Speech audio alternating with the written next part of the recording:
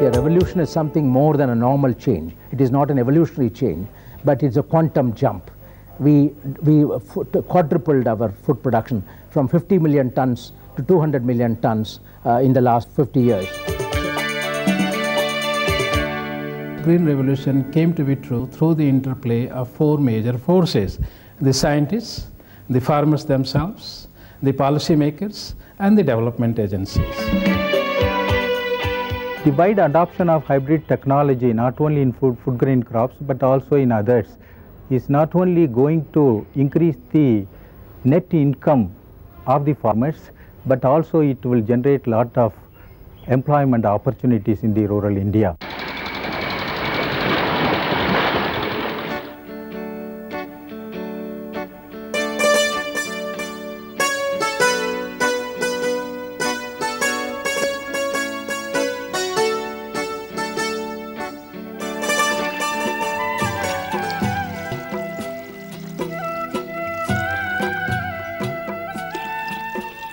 Anand is a social and economic revolution in the rural sector of India, done by the people themselves.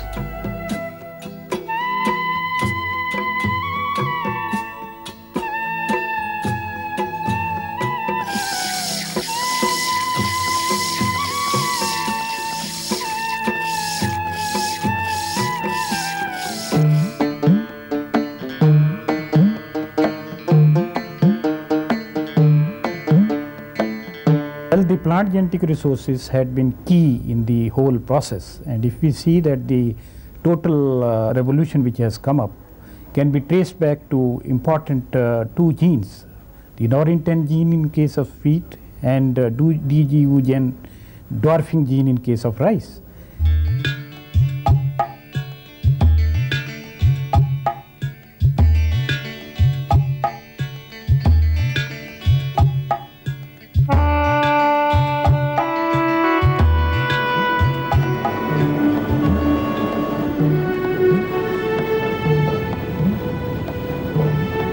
Biotechnology is knowledge intensive.